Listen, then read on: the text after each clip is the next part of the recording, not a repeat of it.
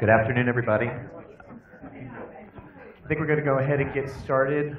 Thank you so much for being here today. My name is John Collins. I'm an affiliate at the Berkman Klein Center.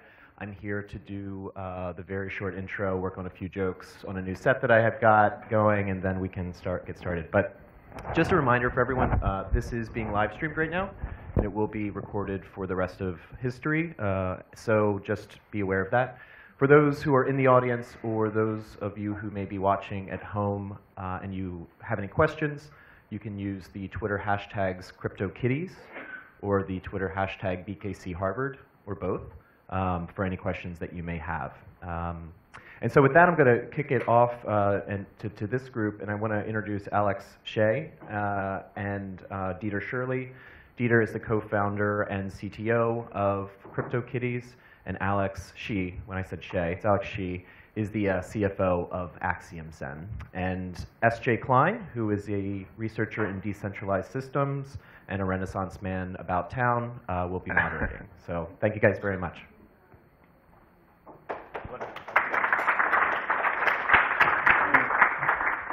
So it's really great to have you all here. I think we've had a couple casual CryptoKitties meetups in the Cambridge area, and there's still a lot of latent enthusiasm. But AxiomSen didn't start as a blockchain company, so maybe if you could give a brief history of how you came to CryptoKitties and what it was like to make that shift. Sure. So AxiomSen was founded by, in part by a man named Roham Garagoslu, who's our CEO. And he was actually working in venture capital in Silicon Valley. He was a junior partner at a venture firm. And so his basic job was to go around and find companies that the firm could invest in. And what he realized was that, one, that teams mattered very deeply, and getting the right team was more important than getting the right product, because half the teams pivot anyway. But that also that a team is the old saying, strong as its weakest link. And so he would find teams and he'd be like, man, this is a great product and those are two great founders. It's a shame that the guy who happened to be in their dorm room when they came up with the idea is along for the ride, because I think that that person is probably going to end up being the weak link that keeps this thing from succeeding. And the other thing he noted was that when companies do fail, even if they're great teams, even the best team can fail when Google releases a free version of your product a week before you go live, just because of happenstance, and they just have to go home. They don't get a second swing. Sometimes there's a pivot, but more often than not, there's an acqui-hire, and then they end up going and working. This great team gets broken up and goes and working for some larger company.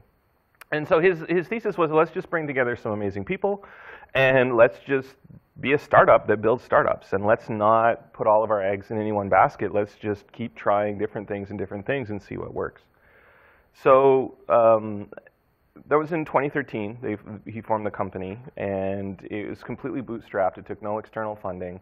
And so the first year was, a fair number of partnership products, working with, other startups, other more established companies, in order to get some working capital. But within the first 18 months, we had launched our first product called ZenHub, which is still a going concern, doing very well. It's a project management tool that plugs into GitHub. We built it for ourselves, and now folks like IBM and Walmart are using it. We then launched a company called Routific that went through the Techstars program and now has spun out and has taken external funding. And so the model was working.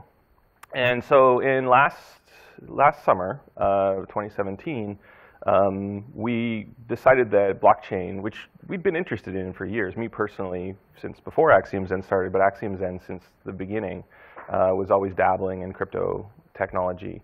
But last year we decided it was time to consider making a business out of it.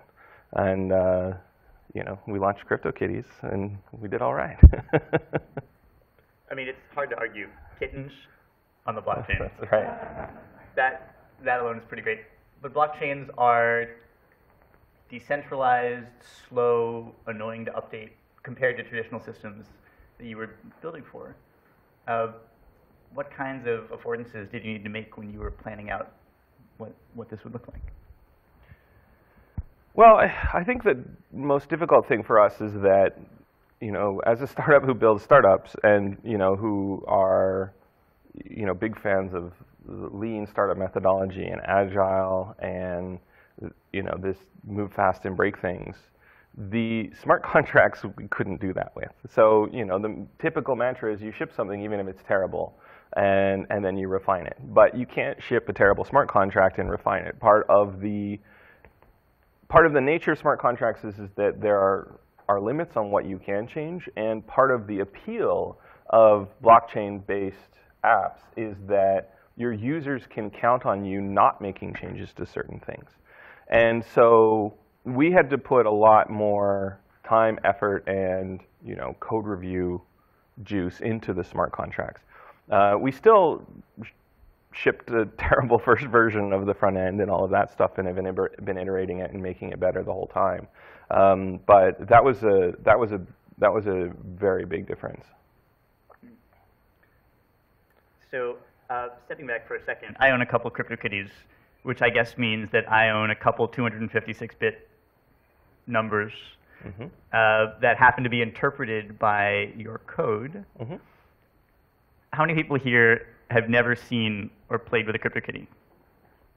Okay, so for everyone who hasn't worked with them yet, what is it like? What are the CryptoKitties? There's a sense in which they act like other creatures you might raise. You can breed them. You can exchange breeding cats with other friends or people in your network. But say a little bit more about what it means to have a CryptoKitty and how people currently interact with them.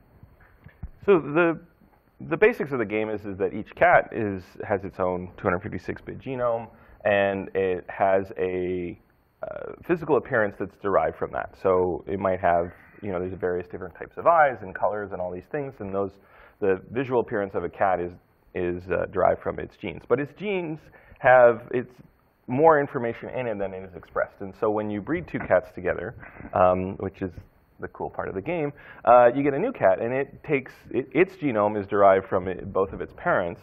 And so it might have its mother's eyes and its father's tail, but it might actually have some sort of hidden recessive gene, or there may even be a mutation, and all that is mediated by a bit of randomness.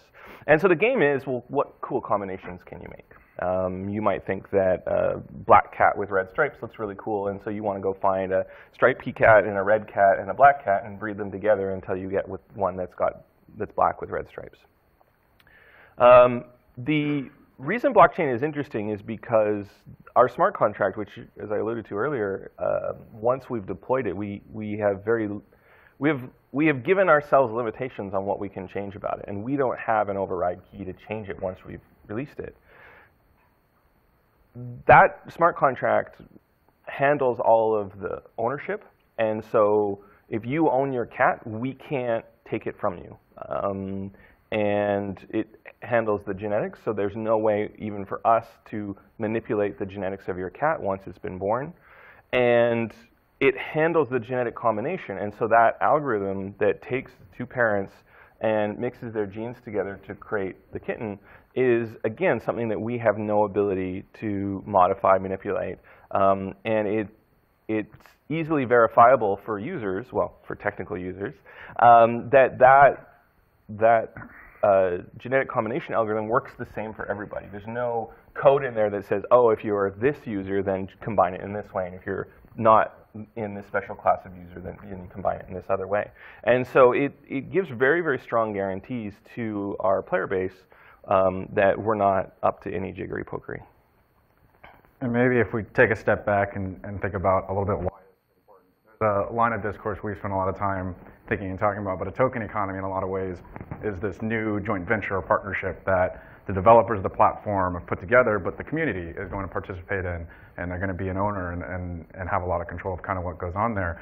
And so what really kind of happens, particularly with the consumer-facing piece of the business, is we're crystallizing that cultural value and kind of representing it with these liquid tokens. And so I think the combination of the excitement and some of the noise and fanfare that happened just with the launch of this product, but also the product itself, that it's this cute kitten, hopefully you guys all think it's cute, and people actually really like that, kind of creates this awesome product that, as a consumer, that you own. It's truly yours, and I think that's something that's really cool. So late last year, you launched the first version of your interface. You got a bunch of people playing with CryptoKitties. Soon after, I picked up a couple of CryptoKitties. The kitties broke Ethereum.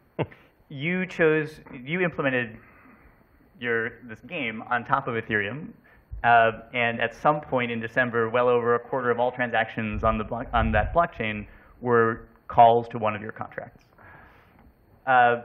And the price of gas on Ether, the intermediate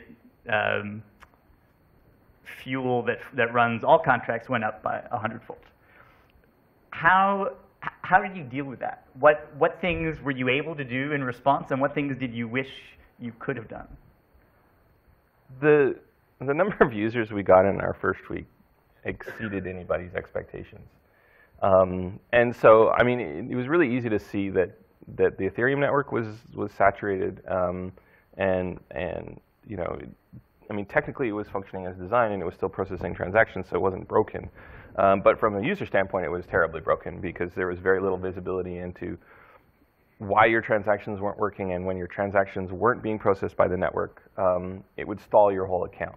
The transactions in Ethereum have to be processed in order, so even if you put a new transaction in, we're willing to pay a higher transaction fee, that old one would block you from getting processed. What most people don't realize is that our own infrastructure was burning at the same time. So what we actually did was panic because our own databases weren't ready for that kind of scale. Our front end was falling apart, and you know, and we run our own Ethereum nodes, and they were breaking as well. So that was a very exciting time. For the most part, we weren't able to do a ton, and that's the double-edged sword of a decentralized system. We don't own that infrastructure. We don't have to maintain that infrastructure, but it also means that there are great limits on what we can do to enhance that infrastructure. And you know, the way it's architected and the nature of decentralized systems, especially the way that Ethereum approaches it, means that you can't just flick a switch and say, okay, well, we're going to increase our capacity by twice as much. And believe me, there were lots of people that were asking the network to do exactly that, and the sort of, I guess, decentralized systems are odd because there's no one in charge, but there are people that have influence. So Vitalik Buterin was one of the co-founders of Ethereum, is sort of the spiritual father of the whole Ethereum movement, and you know, certain things are outside of his control, but he has a lot of influence, and so he basically said, no, we're not going to do that because that'll make the network weaker in the long run. But there wasn't a ton we could do. We did a little bit of work to try and make it so that our users would have a better experience, and we built a system so that we could filter, or we could hold people's transactions, so that if it seemed like the network was too busy to process their transactions, at least we would hold it so that they could cancel it, because there's no good way to cancel a transaction once it's been released to the peer-to-peer network. And so at least then they could cancel transactions that weren't going through, as opposed to just having them, you know, in this weird purgatory state where they weren't being processed, but they couldn't really be canceled either. Taking a step back again to the mechanisms of owning and breeding cats, tell me a little bit about birthing and birth demons. You designed a system so that one of the most complicated parts of the network was something that anyone could call, or that anyone could help process, and that's also one of the places where you maintain a little bit of leverage over how the whole kittyverse works, in that you can change how much it costs to run the birthing contract. Mm-hmm. So how do you think about those mechanics, and the part about the Ether chain being set on fire that I remember was that the cost of birthing went up sevenfold, and that made a big difference in how people interacted with the game. Mm-hmm. So just as some background to that question, the Ethereum network, you have to pay for the amount of computation that needs to be done. And the most expensive computation that we do in the CryptoKitties universe is that genetic combination where you take the genes from the two parents and combine them with a bit of random entropy and produce the genes for the offspring. And because it's a game and it's part of what makes things fun is anticipation, we have a time delay between the point at which the user decides to breed their cats and when the child is born. And so we determine what the genes of the child are at that birthing time. And so the user needs to initiate the breeding, and then somebody sometime needs to call a give birth function, and that function is very expensive. And so we needed a mechanism to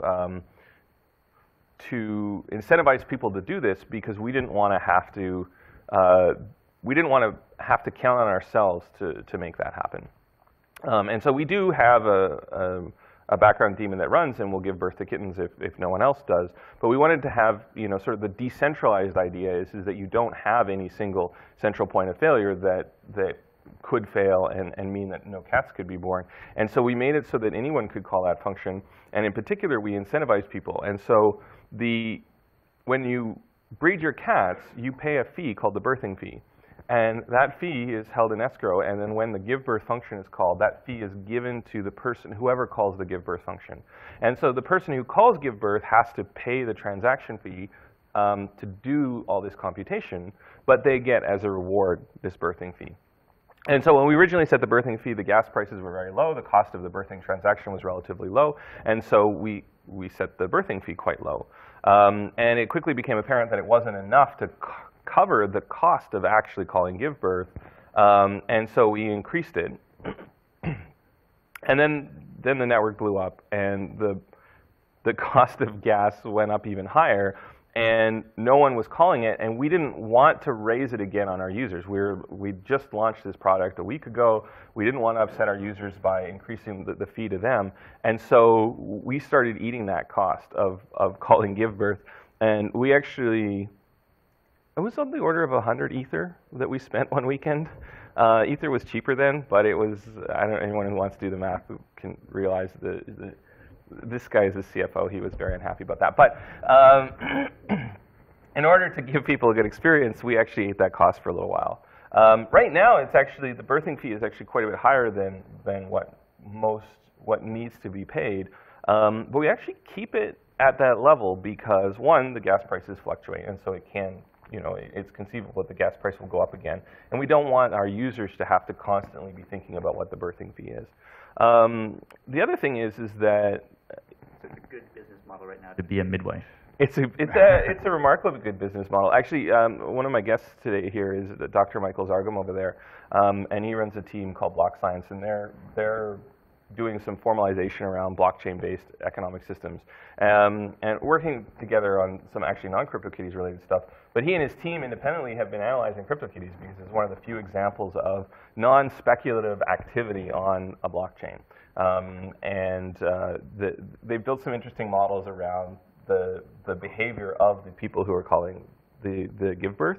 And it's a minor industry. Like, these people have written custom code, and they have these daemons, and they have heuristics in place to figure out exactly how much gas they should be willing to pay, because if two of them go to give birth and one succeeds and the other one fails, they both have to pay the transaction cost, but only one gets refunded. And so then they have to play this game of chicken, where maybe they'll overpay the transaction cost because then they're more likely to get processed first, but then they lose more if they don't. And it's a really fascinating bit of game theory happening there. Yeah, I mean, it's one of those crazy things where it seemed like a really simple and elegant idea, and all this complex, chaotic behavior is sort of, swirling away off the wingtip, and it's a very, very interesting aspect. And maybe just with respect to the volatility, I think it's certainly interesting. There's this relatively benign game that caused a little bit of ruckus. As Dieter alluded to, there are certainly influencers around Ethereum particularly, and they're all benevolent generally. But there's actually quite a concentrated mining pool, and there's this idea that all these miners are economically aligned in these kind of things and that we'll always have good actors, but we haven't really seen what happens if somebody is not perfectly rational. We know from behavioral economics that we're not all perfectly rational human beings, or what if somebody actually is a benevolent actor and they actually want to actually create some more volatility or other things. So when these systems are under stress and under attack in some form, I think it'll be an interesting topic to monitor and think about. So luckily, some of the commodities futures groups are reasonably rational, and there seems to be agreement, at least in North America, that CryptoKitties are not a security. Can you say a little bit about what it was like in December and January talking to regulators about this?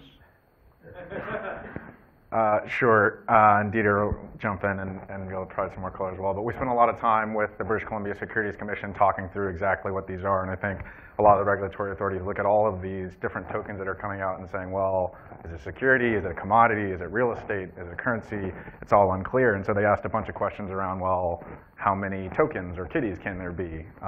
And in concept, there can be infinite if everybody in this room wants to breed their kitties into perpetuity. Or what is the creation event? And again, that's not under our control, right? That's under the community's control. And so we spent a lot of cycles going back and forth with them and trying to say, okay, this is not a function that looks or acts in any way like a security, but took quite a long time to get us there. Yeah, it was really interesting because it was clear that the regulators were just coming to terms with the sort of predominant model of ICOs, right? So you go and you create some fixed supply of tokens and you sell a bunch of them and you use that money to build a network that is powered by those tokens, and the theory being that those tokens will increase in value as that network gets used and are a good proxy for the value of that network. And so you're investing in the network instead of the company. And so tons of ICOs, and of course the regulators are talking to these teams, and all of these teams are trying to make the argument that the thing that they're using to raise money to build a network that's going to make the investors rich isn't in a security. And so they're trying to explain all of these things and making statements that would be simply untrue. So the regulator would come to me and say, well, what's the hard cap on the number of tokens you have? I'm like, well, first of all, we call them kitties. And second of all, there is no hard cap. Like, people can just keep breeding them. And they're like, no, but there has to be a hard cap. Like, every ICO has to have a hard cap. And I'm like, I'm sorry, dude, but people are lying to you. Like, there is no reason for there to be a hard cap unless you want price appreciation. So, yeah, it was really interesting, and it was clear to see that how difficult it is from somebody in that position to get accurate information, because all the people they're talking to clearly have a particular side of the axe they want to grind. So in the notion inside your ecosystem, the Kittyverse, you have your own questions of governance and policy formation. What sorts of internal governance have you seen develop, and what are exploits that you've had to combat? So I would say the biggest question with our product, our system, our thing, is that the question of what is decentralized, how decentralized are we decentralized enough? And so the idea of decentralized is that there's no single person or no small group of people who are in control. And we absolutely are in control of parts of CryptoKitties. So the things I said earlier about ownership and the genetics of cats and the genetic combination being outside our control is 100% true. But it's not a very good game if we just released a bunch of trait combinations and let people breed them. That wouldn't have any longevity. It would be a pretty short experience. And so we made the decision early on that we would release about a third of the traits on day one, and then over the course of a year release more traits. And so, every day new eyes and body shapes and patterns are coming out. Not every day, every week. And brings some freshness to the game, and it means that people, every week have something new to try and get a hold of, and there's a whole, they're collectors, right? Their players are fundamentally collectors, and they want to catch them all. And that just simply would have been impossible in a fully decentralized way with the infrastructure that we have now. The other big thing that people have complained about is that we store the art for the cat. So theoretically, we could change the art for a cat after it had been born, because we don't store the art in the blockchain, because the blockchain does not have an efficient way. So Ethereum in particular, storing the art in Ethereum would have been very expensive. There are systems, most notably one called IPFS, that lets you store data in a decentralized fashion that is resistant to tampering. And we could store a reference to an IPFS data in the smart contract, and so people would have very strong guarantees that the data for their cat couldn't be tampered with. The problem is that IPFS is a very, very nascent project. It's not especially robust yet, and so we decided when we launched that we wouldn't want to depend on such new technology. It was bad enough depending on Ethereum, which was more mature, but still, as we saw, not ready for prime time in some ways. But what's funny is that even something as simple as a pause button. So it talked about how you usually move fast and break things, but with the knowledge that you can fix them. And because we were releasing this smart contract and we weren't sure if there would be any sort of contract level exploits, we wanted to put in a pause button so that we could, in the worst case, at the very least, we could keep whatever bad behavior was happening from continuing to happen while we figured out how to address it. And so we have a special function we can call, and it requires a special key that's kept very securely, cryptographic key that's kept very securely. But it can pause the whole contract. And some of our users, believe it or not, won't play the game, or potential users won't play the game because they feel like that's too much control for us to have. Even though it's an action we've never taken, and it's not rational for us to take that action, the fact that we have that key and that we can ruin the experience for everyone else, if we chose to, is enough to keep certain people away. So decentralization is really important to certain people. But have you had any instances of catnapping or people trying to hack your exchange? Like, you run a very nice, clean, beautiful exchange, but you've made it possible for anyone to run their own exchange. Mm-hmm. Have people, what are some ways that people have tried creatively to take advantage of the systems that exist? So there's certainly been scammers who have, promised, I'll give you a free cat, just send me your private key, so I can send it to you, and then had their cat stolen from them. We've had, actually what's most amazing to me is how much more irrational but benevolent behavior we've seen. So there are, a simple example is Kitties for Cause, which is accepts donations of cats, then auctions those cats and gives the proceeds to Seattle Children's Hospital. Another one of our community members started a kitty orphanage where anybody who wanted to could donate the cats to the kitty orphanage, and then anybody who was starting the game could ask for cats, and then the person who ran the orphanage would pay the transfer fees out of their own pocket to get somebody started with the game. And it's not uncommon in our chat group to see people be like, "Oh, I'm getting new to this game. How do I get started?" And people are like, "Well, send me your address and I'll send you some cats." So, so there's a ton of benevolent behavior. The behavior that is outside of what a normal user would be expected to do, but it's hard to call it malevolent, is descriptors. So people will write automated scripts that interact directly with our smart contract, and will do things like, scan the genome, decode it, and see when we release a new cat, see if we're releasing a new trait, and if we are releasing a new trait, buy that cat before anybody else can. before it even shows up on the website, because their website reflects the on-chain, what's happening on-chain, and there's a delay for that to happen. Whereas if you are looking at the chain directly, you can act very quickly.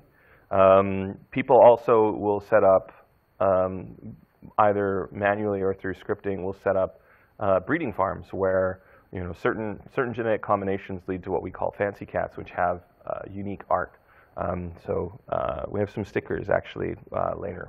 You'll be able to see some of those. But we have a dragon and Dracula cat and Flutterbee, which is this beautiful cat with butterfly wings. So breeding those cats is highly coveted, and so people will write scripts where they'll just automate that breeding process, and they'll breed thousands of times, and to generate these rare fancy cats. And I think it's frustrating for some users who feel like they should just use the web interface. But at the end of the day, they're not breaking the rules of the game. They're just playing it in a very different way. So what we're trying to do to address that is just to make sure that we have a variety of different, in the case of fancy cats, options, so that some of them are easier to breed, some of them are harder to breed, some of them will be more amenable for players who've been playing a long time, some of them will be easier for people who have scripts to do it, but hopefully there'll be enough variety so that everyone sort of has a chance. If everyone starts sharing their favorite collectibles or their favorite items and moving more of their property registries onto things like the blockchain, one of the side effects is that a lot of people can read the chains and figure out a lot about each particular person, each particular character. What do you see as the implications in all of that for privacy of your players? And what are some ways to address that in designing, for someone who's designing new systems?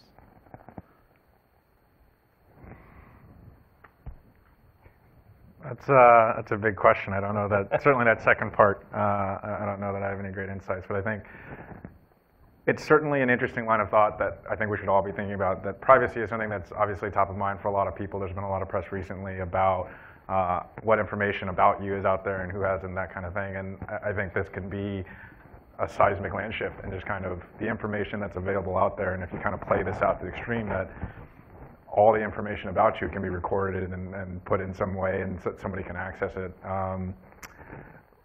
There's this great quote that Dieter was on a panel for that we should talk about, but I think we'll have to really rethink kind of what privacy means and how we all interact in that kind of world. Yeah, so the privacy angle is fascinating to me because some of our users, of course, are old hands at Ethereum, and they create different addresses for each experience that they do. So if they're going to go and trade, whatever Aragon or whatever tokens, they go and they have one account for that, and then they have a different account for CryptoKitties. But other users are just, they use it the way you would use a credit card or something like that, where you just you don't think about having a different credit card for different websites. You just use the same address and all the things. And because of the nature of the blockchain, we can literally, if we choose, go and look at our users and say, well, how much money do they have? What other things are they doing on Ethereum? How long, obviously we know how long they've been playing the game, but we can see things outside of our own game, which is a very unusual kind of power to have.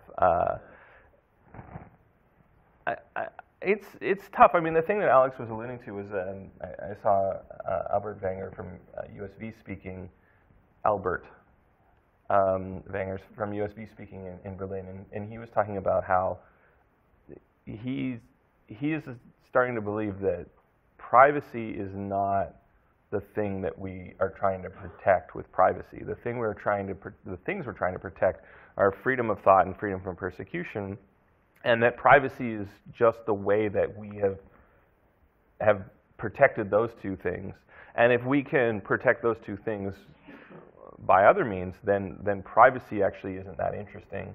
And in fact, if we can find a way to protect those other two things, which he does consider valuable and basic human rights, that privacy is actually more trouble than it's worth, especially as we build more and more powerful technologies. And you can imagine someone, printing an automatic weapon in their basement. He feels that he basically says, look, we have the right as a society to know what happens in basements if basements let you build automatic assault rifles.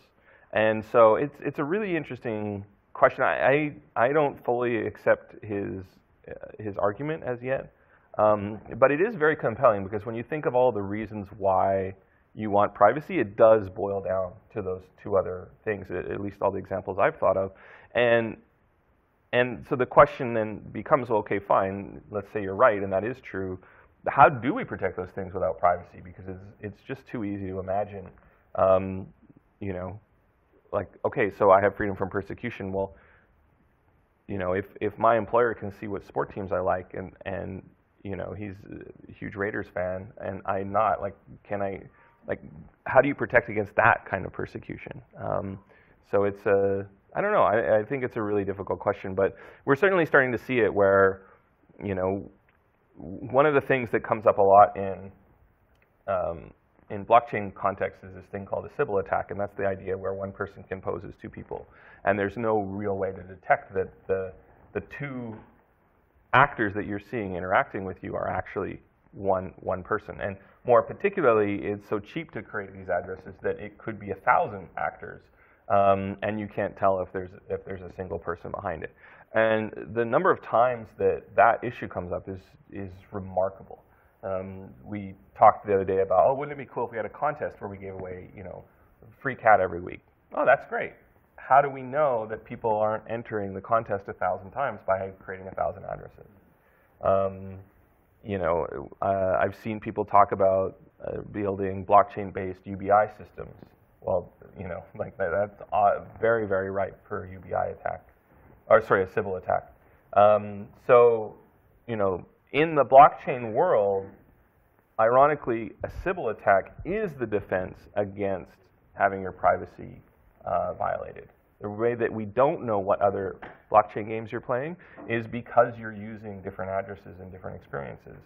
And while at the same time that Sybil attack has problems in all sorts of different blockchain or contexts where, it's so easy to imagine, oh, we'll just give each user a free cat, or we'll just, you keep saying these things, we'll give each user, but we don't have a concept of each user in the blockchain. It's really remarkable. But I think controlling that access to information is the important part, and I think even in the world we live in today, people don't really know, what information is out there and who can access it and that kind of thing. And so, to me, this is a big issue that we all need to think a lot about. I want to open it to questions from the audience. Yes, and I think we'll have a couple roving mics. Yeah. But while we're doing that, just one other question for you, Alex. Sure. One of the nice things about blockchains is that they've enabled this really fast capitalization of ideas. Sure. As soon as there's an idea and you have people interested in it, there's a natural way for them to support the process. Right. CryptoKitties is still one of the few instances of this that didn't involve creating a token. Right. What do you see as the general opportunities for all sorts of projects to do something similar? I think certainly if you're showing a token, that the capital formation opportunity is unprecedented in my mind, that we haven't really seen this speed and size of capital formed around ideas on the basis of where the projects are and the amounts they've raised. Governance around these is a super interesting question. So we alluded earlier to each of these token economies is this partnership, but as a consumer user, I think your main stick, so to speak, is just saying, I don't want to use that token. I don't want to be a part of that economy anymore.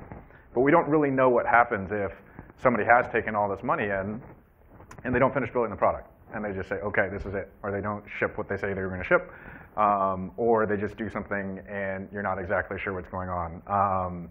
And so I think there are some projects out there that you could say, wow, that is kind of interesting and feels kind of weird, and there's not that much you can do about it today. So in your case, you built a product first. People weren't taking a token in some future event. Right. The equivalent was allowing people to start playing with a thing that you made. Do you see that kind of practice happening in other spaces in other games or outside of games? I think we have seen more of that. There are people who are going the more traditional venture route to kind of build the product first. I think that is a kind of step in the right direction, certainly. And I do think we will see more of that. I think we'll see kind of how the token offerings kind of continue from this point forward, but it will be an evolving picture, I'm sure. Hey, for those of us, maybe I'm the only one in the room who's never played with blockchain or Ethereum, but you use some concepts that I don't quite know what they are. You talked about gas, you talked about gas prices. There's some sort of interaction between the dollar economy and the economy of your game, and I sort of want to understand how that works. Also, why do I have to pay to run this function if I could just run it on my own computer? Those are great questions, and I apologize for not covering that earlier. So, the notion of gas comes up a lot in the concept of Ethereum, but that's more sort of an implementation detail. And I think the important thing to understand is that there is a transaction fee. So gas is how the transaction fee is computed, but at the end of the day, the important thing to understand is that there's a transaction fee. And the reason why you want to pay this transaction fee and have the computation done by this network is because once the computation is done in the network, the fact that the computation was done and done correctly is locked into the blockchain and is securely attestable by anybody. And so if I say I have a cat that has googly eyes, how do you know to believe me? And the way you know that is you go look at the blockchain and you see either the data that's stored that says my cat has googly eyes, or you can go back and find the function call that created that cat and see that was executed correctly. And if you actually run an Ethereum node, it will replay all of the computations and verify every single one of them. And so that's the value is that every computation done in the network is recorded for all time in a very secure and tamper-proof manner, and it's very easy to check that it was done correctly. Hi, Chris Dixon famously said all the cool advances start out looking like toys, and you've got the world's greatest investors coming in. I know CryptoKitties has been spun off, but I got a sense that the people are not just looking at your promise, the big picture out there of creating another games and being like a Rovio. Maybe it is, but could you talk about some of your thoughts about 721 tokens, or where it's going in relates to CryptoKitties? If you are now the masters of the personal non-fungible property, where will this take CryptoKitties, or crypto banks, or crypto whatever you are going to make? Are you staying just focused on games because that's a consumer behavior, or is there something else? So, I mean, right now we've got what no one else has, which is users. Everybody else has investors, speculators, advocates, but we have people who are actually using our thing, which is kind of cool. And so the most important thing for us is to make sure that we're serving those users and growing the number of users. And all of our users right now are gamers, and they're playing a game, and we want to make that a better game. Doug, there you go. But I mean, people who play. I mean, the term gamer is interesting because do people who play Candy Crush at the DMV, are they gamers? Well, by one definition, I think they are, even though that's certainly not the way that they would identify themselves. But the audience we have, the users we have, they're engaging because it's a game, and we just want to make the game bigger and better. One of the things that kind of blew our minds after we launched was there was this team that created a product called Kitty Hats. and it's closed for your cats. And they created their own smart contract. They created their own web front end, and they sell tokens that are independent from our tokens that represent hats, sunglasses, shoes, entire outfits. And you can give the token to your cat, and then the cat owns the hat. This blows my mind. And so you own the cat, but the cat owns the hat. And so if you sell the cat, the hat goes with it. And the amazing thing about this is that they built this without permission. They built this without us having any special API access or anything like that. Everything that they needed was things that we already had to do in order to build a smart contract. And everything we needed to do in order to make sure that somebody building on top of our product didn't break our product, we already had to do because of the nature of smart contracts. And so without any added work, we've got this massively extensible environment. There's a team that's doing kitty races now where you race your cats around a little track. And there's multiple teams working on kitty battles, obviously inspired by Pokemon. And it's really amazing to me, this idea that we can build an experience and other people can build stuff on top of it. And it's this incredible win-win-win where they're able to build a product that has a revenue model that gives our users new toys and ways to use their cats, which makes our own ecosystem more valuable. All of which doesn't require any special permission and I think just as importantly, that we can't stop. Like, we can't keep people from doing this.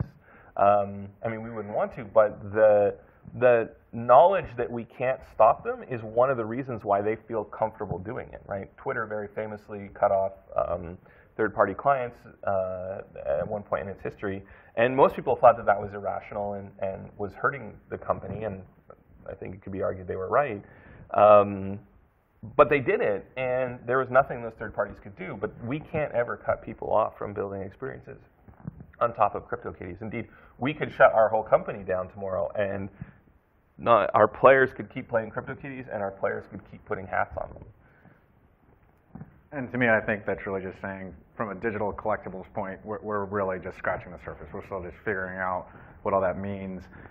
Our belief is gaming is a great way to kind of build public knowledge and get consumers comfortable with this technology. So I don't know anything about your daughter, but she had to go through the process, get Ethereum, buy the cat, figure out how a smart contract works, all these things, and also kind of change how you think about it. So a lot of people, I think, who play the game think about the cats in terms of Ethereum. They don't say, oh, wow, this cost me $500 or whatever it is. They're getting more comfortable with interacting in that ecosystem, and then we can really start to unleash the power of the networks.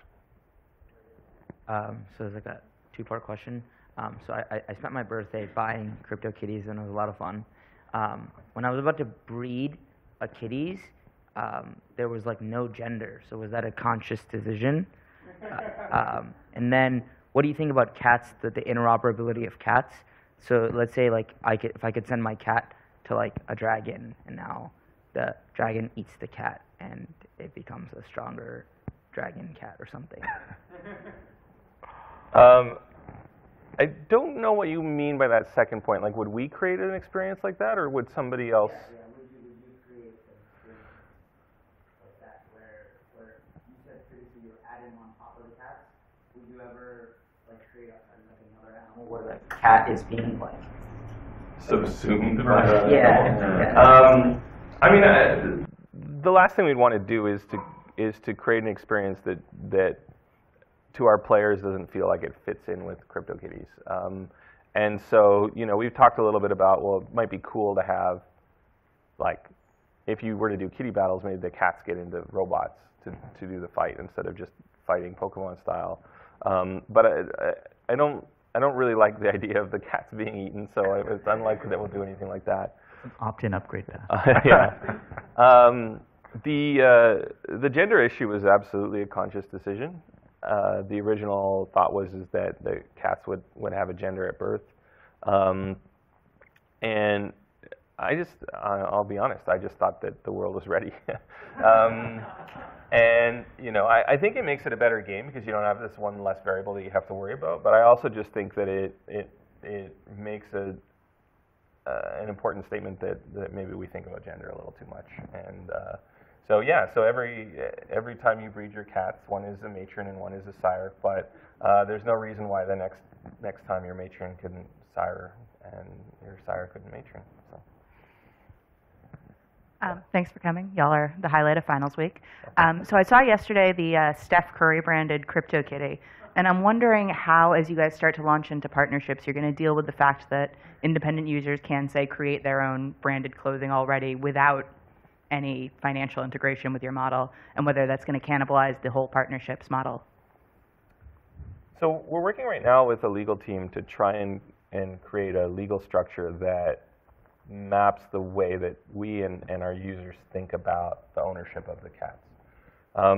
So we hold the copyright for all of the art, and we kind of need to, because if we were to release that copyright, then anybody else could create a whole game that would compete with us using our own art assets against us. On the other hand, this idea of ownership is important and intrinsic to CryptoKitties, and we want people who own their cats to feel like they own their cats. Now, what most people don't think about, but I imagine if they did, they'd sort of realize it, is that there's no law against making your own CryptoKitty t-shirt or even a Steph Curry t-shirt or a Mr. T t-shirt, right? Like you can, for your own personal use, you can create any sort of likeness you want. It's only when you start to sell it and make money on it that it's a problem. But when you think about what our users want to do, more often than not, they don't want to make their own stuffy. They want to go to a service provider and say, please make a stuffy of my cat. And we absolutely want to allow that. And so the license that we're trying to create is a license whereby service providers can say, are given a license to use our art and our assets and to create derivative works of our copyrighted materials, provided that they are doing that, the derivative work they are creating is for a person who owns the asset that they're creating. So that's a very complicated way of saying that if you go to a t-shirt company and you prove that you own the cat with blue stripes, then they're allowed to print you a t-shirt that has a cat with blue stripes on it. But if you ask for a t-shirt with a cat with red stripes, they're like, no, can do, because we're legally can't do that. And that's the world that we're trying to create. And so in a similar way to the way that the GPL, the new public license, built this idea of open source or free software on top of copyright, we want to build this idea of the ownership of digital assets on top of copyright as well. But those barriers are important. I think you're hitting on an important point around the permissionless part of it, right? So if Kitty Hats did a partnership with Ralph Lauren and they made, a whole series of Ralph Lauren clothes for kitties, that's outside of our purview. That's something that they could do and they could build. And so I think each person who's interacting with that ecosystem needs to figure out kind of where are their boundaries and what do they control and what do they protect. So. So I have two questions. One is, theoretically, it would be possible for anyone to actually create a new front end and be such that the same exact token, which is illustrated as a CryptoKitty in your website, will be illustrated as a crypto puppy or whatever else on another website, and you could have a variety of representation of that same digital asset, right? And my question being here is, why is it that no one has done that already, right? Like you can leverage the exact same technology without even creating another smart contract, but just having different metrics by which you can interpret the meaning of this quote, right? And the other question is, I think like one beyond digital collectible, I think another really interesting thing of a blockchain-based token is using it as an actual licensing device. And then could you not, with the question of copyright, could you not actually say that when I own the CryptoKitty, I don't only just own this little token on the smart contract, but this token on the smart contract also represents the actual ownership or the licensing for that particular user that owns the token to be able to use that particular images that is on the website in various ways. And in that case, when I transfer the CryptoKitty, I'm also transferring the copyright that comes with it. So the first question is that I think the reason no one's created a new front end with different art for the same genetics is because there's no business model there. There's no way to make money doing that. there are dozens of teams that are creating their own smart contracts in their own front end. But if you're going to go to all the trouble to create the art and to create the, basically the art and then the front end, why not go the little extra mile and create the back end so that so that you have you're the one selling the tokens in the first place. So the business model of ours is that when we create new cats, so I said we release new genetics, and the way we release new genetics is that we create these new cats that we call Generation 0 cats, or Gen Zeros, and those cats have traits in them that are released by us, and the only way for new genetic material to get out into the population is through these Gen 0 cats. And so we release those on a regular basis, and anyone who wants to can come and buy one. We use an auction mechanism, a descending clock auction or Dutch auction, and so that price is set automatically. So that's where we get the lion's share of our money. And so somebody creating a dog thing on top of that, they would just make us more money, which is fine, I guess. I don't know why they would do that though. But loads of people have copied it. There's lots of different people who are doing their own smart contracts. I'm sure some of them have borrowed our code as well. The question about the license, the idea of the crypto asset being a license itself is fine. The question that we haven't resolved to ourselves is what rights do we want to give owners of the art? Because the last thing that we want to do is make it easy for someone to use the art against us. And so if someone wants to go and make a t-shirt for themselves, that's great. Please do that, right? If you want to make your own stickers of your own cat or mug or we definitely want to do that. On the other hand, if you're going to take one of our cats and put it on t-shirts and sell that in stores, that's a different thing entirely. Now you're not doing a thing for yourself. You are making money off of our IP, and the people who are buying that t-shirt don't own that cat. And so I think it's very different. And so we haven't decided what to do in that case. So that middle case is much grayer. In particular, because of the way that our cats are created by introducing layers of these different components that are layered together algorithmically, you can imagine buying a very small number of cats on the order of 200 or so, and ending up owning all of the different traits, and then suddenly you're in that position again where if we're giving you a blanket license to do whatever you want with derivative works, and you buy one example of every single trait, then can you recreate CryptoKitties on another network and compete with us using our own art? And that's not a position we want to be in either. I just want to take a soft break. It is 1 o'clock. We're going to stay and take questions for another 15 minutes or so. But if anyone has to leave, thank you for coming. Hi, I'm an old guy, so my first leap of faith is taking you guys seriously. But I'll do that. I've got two questions. One, can you give me a sense of the magnitude of the game, how many users, how much money is involved, etc.? There's been nothing quantitative in this, so I've got no real sense of how seriously to take you. But my second question, which I think is a very serious one, is that you said two things that are contradictory and I think untrue. First, you talked about how you have visibility outside your own game because of the nature of the blockchain, and that's unique. And two, you talked about Sybil attacks, which says you don't actually have all that much visibility outside your game, because otherwise you would know that it was a Sybil attack. In the real world, there are all sorts of uncorrelated activities, and that has been seen as a business opportunity to create data brokers who then correlate all this stuff for you. Do you see, you seem to sort of be inviting, a whole data broker level to, integrate actions, across the Ethereum blockchain so that you have, visibility into this. Do you see that happening? And if you do, how does that change your view of privacy? So just the contradiction is not a contradiction, it's just different users, right? So some users take steps to use different addresses in different contexts, and therefore we have no way of knowing that those are the same user. And so in that case, we don't have the visibility that I was talking about having.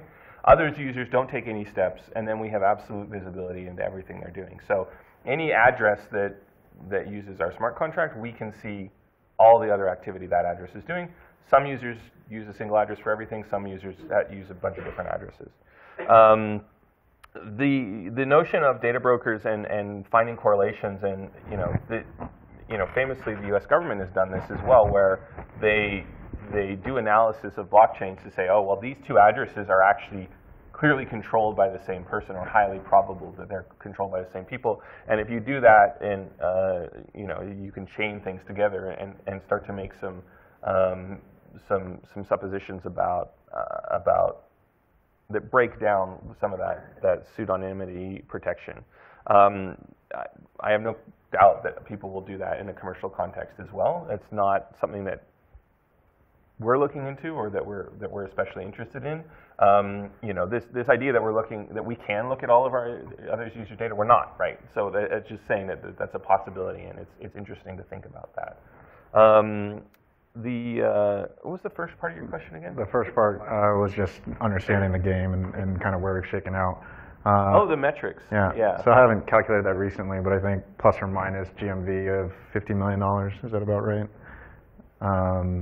It seems a little high, but just the size of the economy. Then, like, if somebody bought or sold a cat, basically. But I need to check that. No. And then we're tens of thousands of users, ballpark. Yeah. So when we broke Ethereum, we had fewer than 50,000 users. So the Ethereum network is very slow. So the user numbers are very small. The amount of economic activity, most of that economic activity doesn't come our way. Most of the economic activity is between users. But yeah, I think Alex is right. It's somewhere around $15 million has changed hands with regards to CryptoKitties.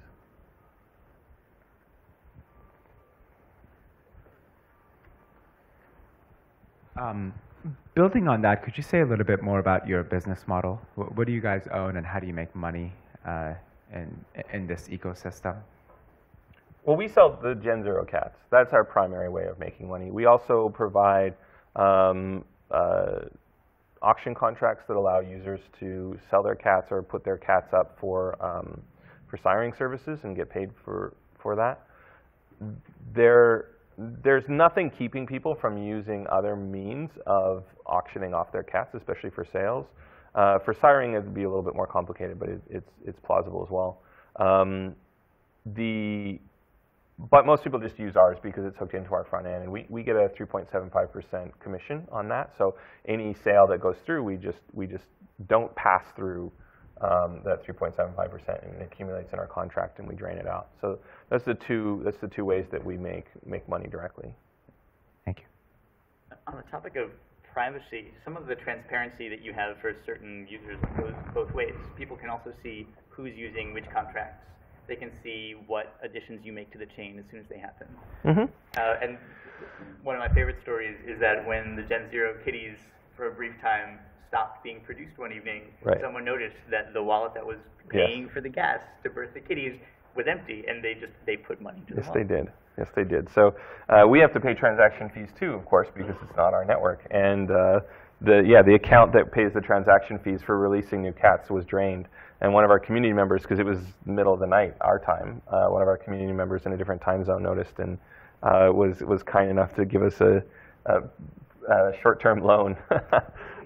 So we reimbursed them the next day. But yeah, that's true. And that's, you talk about metrics. I mean, we don't have the numbers on the tip of our tongues, but every single dollar we've made is recorded in the blockchain. And so you could compute our revenue to the penny if you wanted to.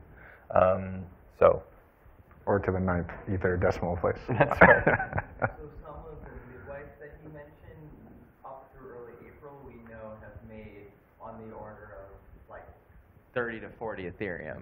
So just these are not them, but actually essentially participants in this economy who are providing services for fees in the broader infrastructure, and we have pseudonymity, so these are Ethereum accounts that represent the agents in the economic network who have chosen to participate in this way, and the scale of 30 plus Ethereum for those addresses means that these are serious businesses being executed by a combination of smart contracts and sort of bots that make the calls through those smart contracts, because the contracts themselves are passive.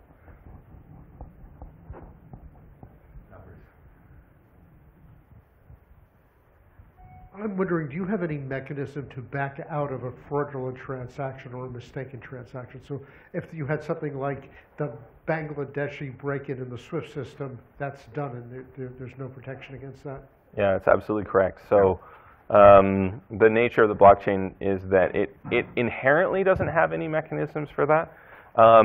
You can build those mechanisms on top as smart contracts. So you could very easily build, we could have designed CryptoKitties such that transactions would be reversible for a certain period of time, and keep the cat and the money in some kind of escrow, so that they couldn't be, so that nothing could happen to them during that time. And that just adds more complexity, which adds more gas, which is the way by which transaction fees are computed and make everything more expensive.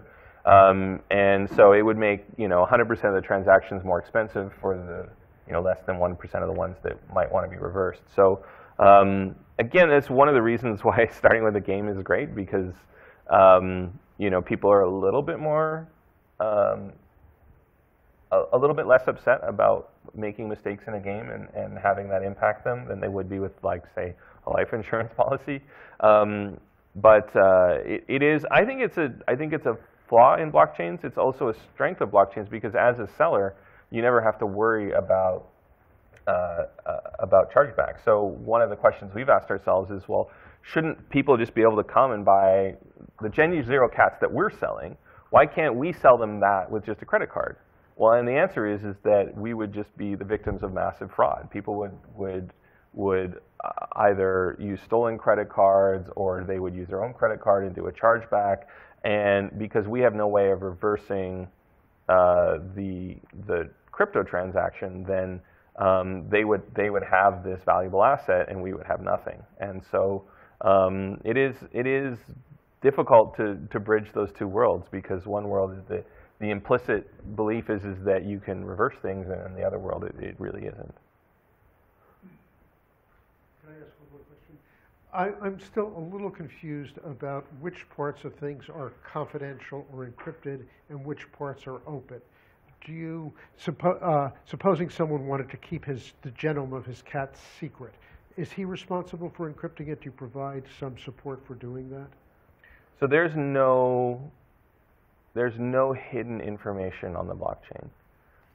So people often think the blockchain is like this massive, like, secure place that you can put data and no one will see it. The opposite is true. All the data on there is 100% visible.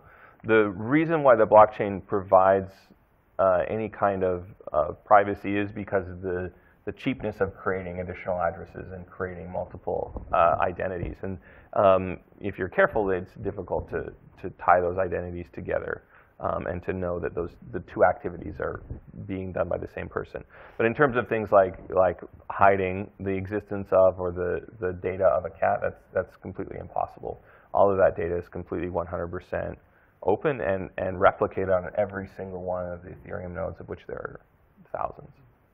So once someone makes the genome of his cat available to one person, it's available to everyone on the blockchain? Yeah, so it's the smart contract that mediates the creation of new cats. There is no way to create a cat other than through the smart contract. And the data that represents the cat is stored inside that smart contract, and that is entirely visible to anyone. Well, I think we have to wrap it at this. Just a final question. I know that Axiom Zen has done some nice explorations into AR and VR. Is there any hope that we might have CryptoKitty Go? Well, I mean, we've talked about that since before we launched, and at the end of the day, it's a cool toy, but we just have so many ways to improve the product that make the core experience better right now that we just have to focus on those. Sorry. Thanks so much. Thank you, everybody. Thanks for coming.